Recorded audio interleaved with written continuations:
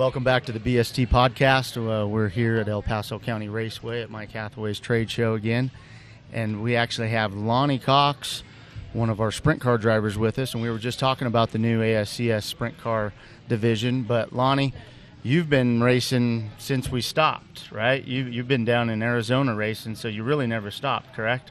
Correct. Our season hasn't stopped. We basically left here in, September? October. Yeah. Yep. And went straight down to the Copper Classic in Arizona and started racing down there, and basically haven't stopped. So how much wing compared to non-wing racing are you doing down there?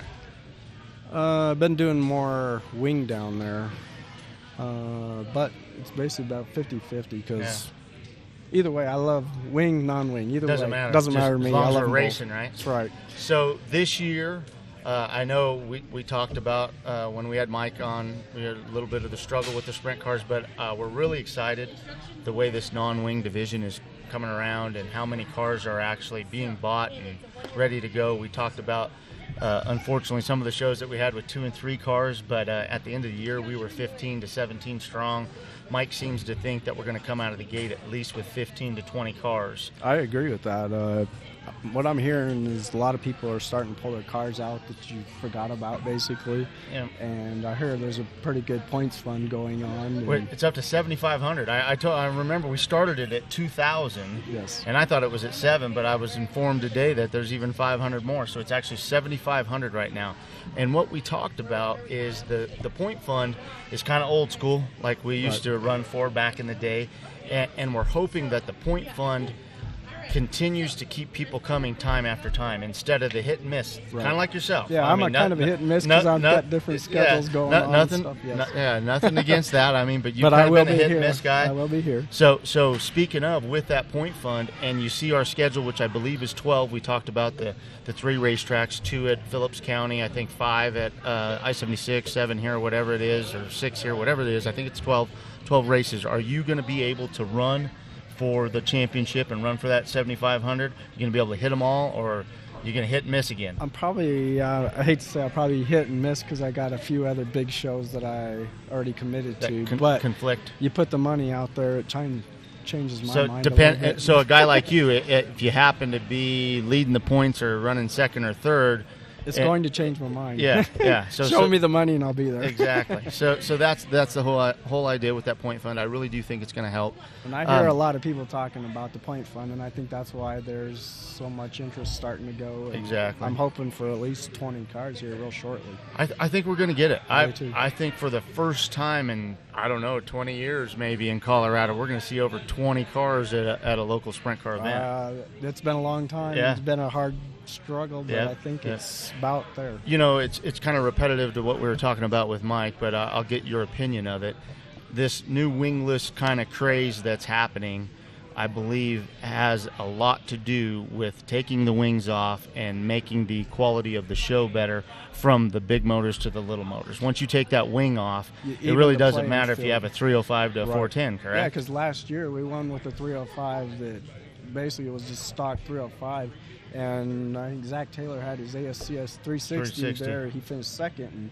So it virtually doesn't matter what motor you got. You're still now if you put that wing on that same race, he kills you, and you're a back marker. Right, I agree with that. So that's the difference. So I love what you got going. Because it's an even playing field. Exactly. Yep. And we're actually hoping to see some of the crate motors. We've heard some people talking about that, the carbureted motors. I mean, because there's people winning all over the country from a wide variety of carbureted to little motors to stroker motors to motors that people had in a stock car like we have or whatever, decided to go sprint car racing. Now they can. And then, of course, you still got the 305s to 410s injected motors, but the wide variety of motors that are out there and all winning and doing good is what impresses me. Right, and the car that I ran last year here had a carburetor on it. I didn't run an injected motor. So there you go. See, I didn't know that. Doesn't really matter. Yeah. So you won with a carburetor motor? Well, Ryan ran our car and won with the injected 305. I got you. And I had the big motor with the carburetor. And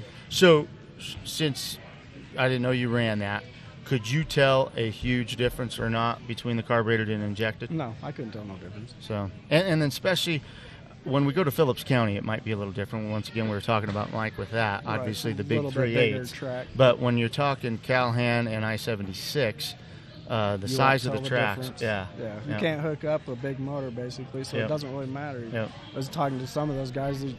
They slow down the throttle and stuff on the big ones, and you're still spinning the tires. So back to your Cox Racing enterprise, I've seen anything from yourselves to like 6 cars come out. What's it going to be like this year? It's pretty close to the same thing. We got 2 360s. One's a wing car, one's a non-wing car. I got 2 305s. How about different drivers? You got other drivers or no? Or just you just running this year? We're kind of cutting back a little bit. Skylar still runs for us once in a while. And Ryan, he's been running for me a lot.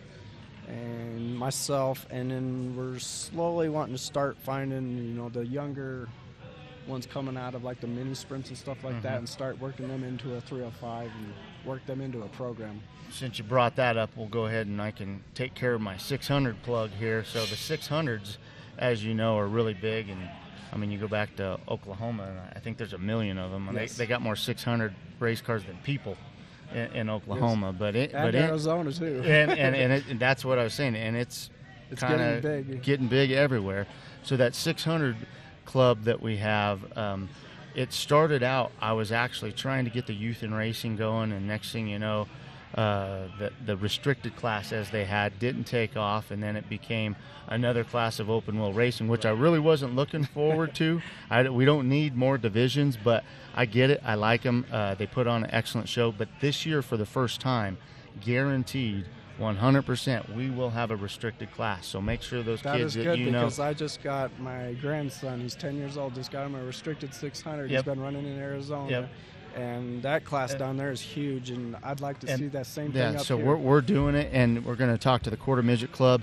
I told them for sure, and because, man, I bet you I got 20 calls over the winter about that. And the problem was we were racing them together because there wasn't enough of them. So, that's like bringing a gun to, or bringing a knife to a gunfight. And that was no fun, but it was all we could do last year. But this year, without a shadow of a doubt, we are splitting that division.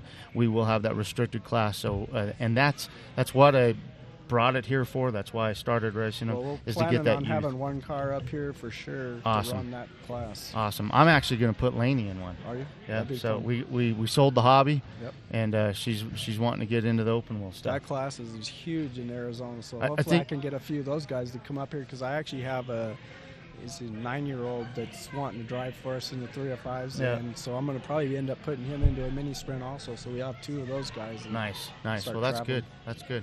All right. Well, I want to thank you for coming on. You betcha. Get ready. Racing's right around the corner. You're going to be at our season opener then, I take it? We're going to try to. Okay. Don't try. Just do it. I got a big schedule right now. No try. I told them we're going to have to probably redo our Let me tell you how this point deal, let me tell you how this works. I promise you, you will have to be at the season opener if you think you have a shot at that point. Because there's going to be a lot of cars that I'm hearing. So just get your butt out here on that April show. I'm working on it. April 25th, right? Yeah, that's right. All right. We'll see you soon. All right. Thanks. Thank you.